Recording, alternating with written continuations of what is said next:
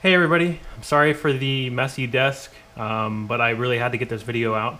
I'm here to talk about EMC SAS drives, and these are enterprise SAS drives in a caddy, and they're pretty proprietary. Um, they've got proprietary firmware on them, and we're gonna get the firmware off, and we're gonna reformat them so that we can use them in Windows, Unraid, FreeNAS, anything you want. Linux, really anything you want. I got these for really, really, really cheap. I spent 70 bucks on 5 2 terabyte drives shipped. So that's 10 terabytes for $70.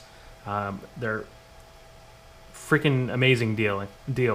These are 7.2K RPM, and yeah, they're good to go. So I've already got one formatted, and I'm going to show you how to take these out of the carriers, and then I will go through the format process, what I did to format them. It's super simple, but it does take a little while to do the format, so just carve out a section of time for that on an open box or something. This should apply to EMC drives, Netapp drives, HP drives, Dell drives, anything that's a standard SAS drive. You should be able to follow this guide. That said, your mileage may vary. This is my experience with EMC drives, so take that for what you will. I don't have any guarantees about this process, but it should be relatively the same for all of those. Now, I've already got this one drive out, and sorry about that, didn't mean to bump the camera. I've already got this one drive out. As you can see, it's a standard SAS drive. We've got our SAS connector here, and really the difference between SAS and SATA physically is that there's a gap here between the data and the power with SATA. There is not with SAS. So we need to use 8482 breakout cables if we're going to connect this drive directly. And the nice thing about 8482 breakout cables is that you can also use them with SATA drives, so you can mix and match SAS and SATA if you want.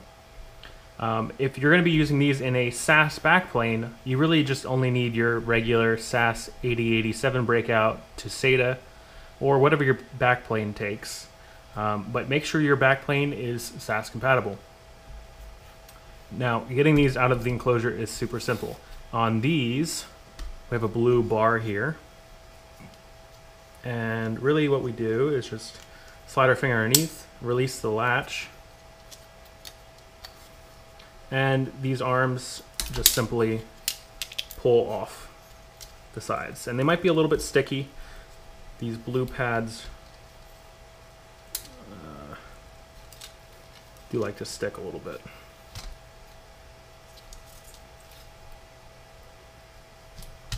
There we go. So we got one blue pad stuck, and it just comes off. So I'm gonna put the pad back on here. And then if you wanna save the enclosure, you can just snap it back together. And we'll set this aside. Now, this seller has a wiped sticker on it, so we know it's clean. And then you have this SAS connector on the end, and you just slide this guy off. And there's a rubber pad that's glued on here that prevents the SAS connector from shorting out on the drive. And so we just take this guy off. And you can remove the glue with whatever you want. If you don't want to remove glue, that's fine too. And so we've got our bare drive, and now we're ready for the format process. I'm going to go over that in, well, I guess after the cut. And yeah, it's pretty easy. If you have any questions, feel free to ask me on Discord or post a comment on here. But yeah, so long story short, really cheap hard drives, easy to format, and they're good to go. So I'll see you guys after the cut. So I got my setup here with Ubuntu Live booted off of a USB, and I apologize for the server noise. Just got everything kind of set up in a janky setup just to get these drives formatted. but I'm going to run through some commands here just to get the software installed that we need to format these the proper way.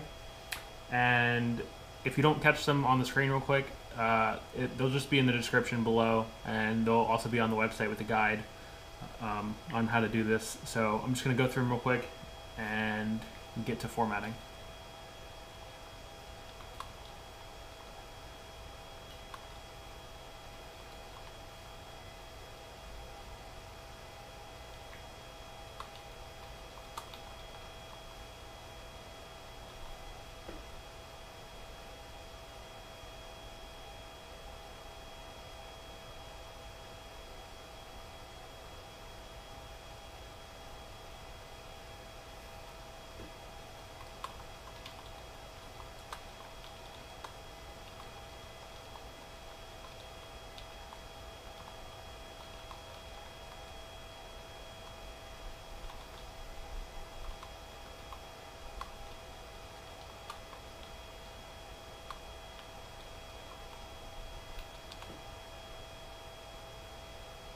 So I already ran this command once, but you want to do sudo sg_scan-i, and I'll run it again just to show you what it looks like.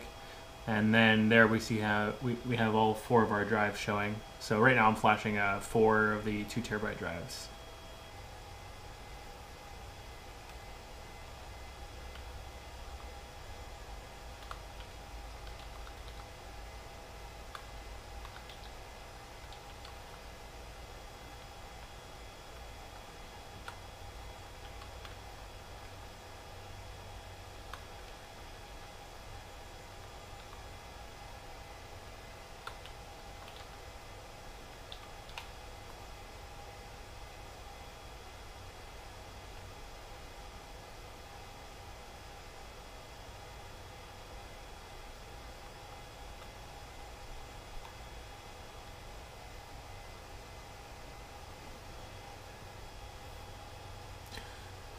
So it looks like I've messed up my format on the drives last time, and if that happens, it's not a huge deal. All you have to do is just run the format again and let it run. So what happened was I accidentally pulled the power cord and it shut off in the middle of formatting. So I formatted drive B, and I believe I should be able to open another terminal and run the same thing, but format drive A, C, and D. So we're going to do sudo sg_format size equals 512. That's the important part there. And format protection info, that's going to be 0. And we're going to do dev sd.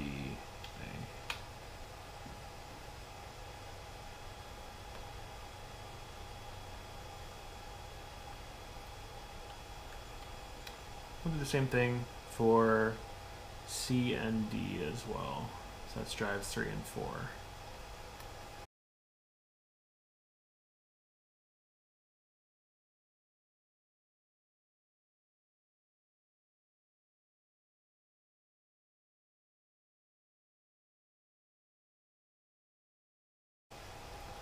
So once you got all of your drives started, just let it run and try not to mess with the computer.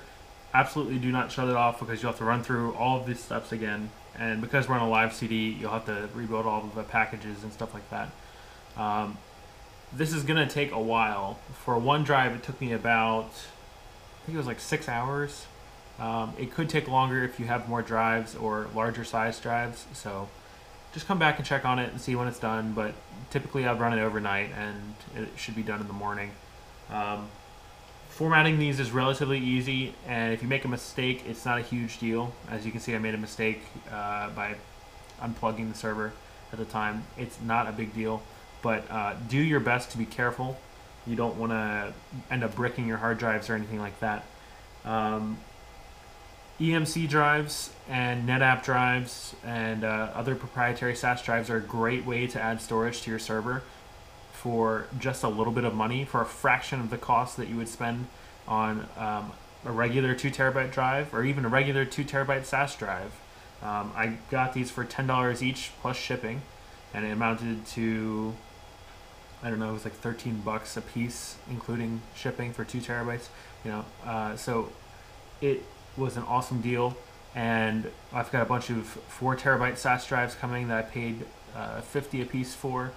The 6 and 8 terabytes right now are kind of in the same realm as regular SATA drives, so it's not really a good deal on those, but 2, 3, and 4 terabyte drives, you should be able to get pretty good deals on SAS drives, especially the proprietary like EMC, Netapp drives. So if you have any questions about this process or drives in general, feel free to comment. Hit me up on Discord, on Reddit, and I'll see you guys next time.